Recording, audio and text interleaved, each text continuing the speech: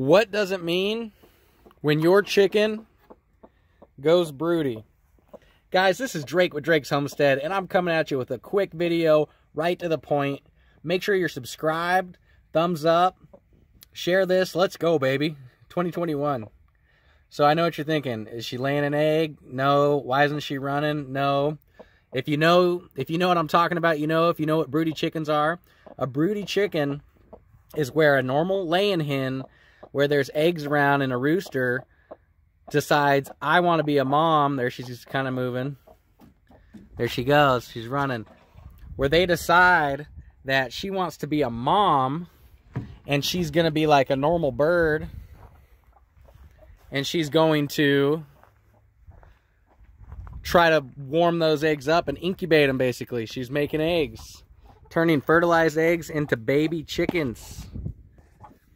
So you can see she's the one on the right there, right by the rooster, making different noises because she's broody.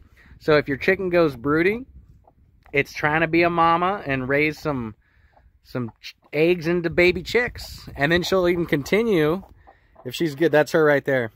Get her water. She's going to go right back to that box when she's done. So if they continue that, when a good mom, when the eggs hatch, she will raise those babies, and she'll be like defender. Like, they can even be different eggs, different colors.